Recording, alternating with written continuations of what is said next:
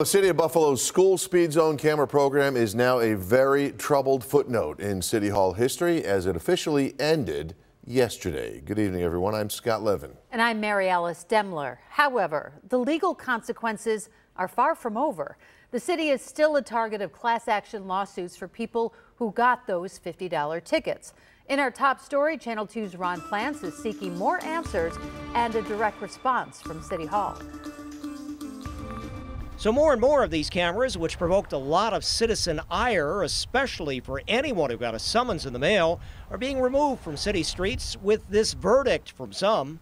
It's a failed program that was rolled out horribly. Still to be determined, though, if the city should be forced to refund more money to those accused of driving faster than 15 miles per hour in the designated school zones, now being lifted to 20 miles per hour with motorist safety concerns about rear-end collisions. Some city council members who voted to end the program are on record saying refunds are necessary, even if the Brown administration won't go along. Again, it's about following the law, and we are lawmakers. So if the law says it should have been done and it wasn't, people should get their refunds, absolutely. And now a class action lawsuit, including an affidavit from a New York City-based attorney who got 2 tickets dismissed for her particular client.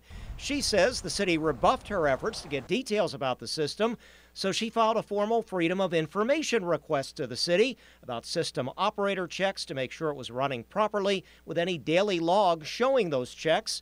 And then the City Parking Bureau's response that the cameras are just automated without any operator and that they had no information to answer her other questions.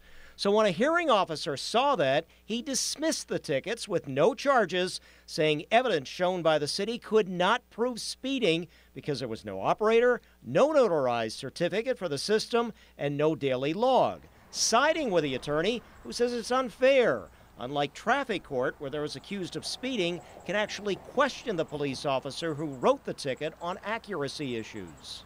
When folks go through these hearings, there's no human being there for them to question, to cross-examine about, whether the cameras were working, what they know about when the cameras were tested, and all that sort of thing. The city says there was an annual calibration check built in as required by state law, but we wanted to ask about daily checks and who was responsible. So, to Mayor Brown, a lawyer filed a lawsuit and the lawyer is making claims. We will respond to those claims in the legal process. This was actually a FOIA, Mr. Mayor. It was a FOIA that was filed with your administration. Again, we don't respond to litigation, but thank you very much, Ron. Ron Plants, Channel 2 News.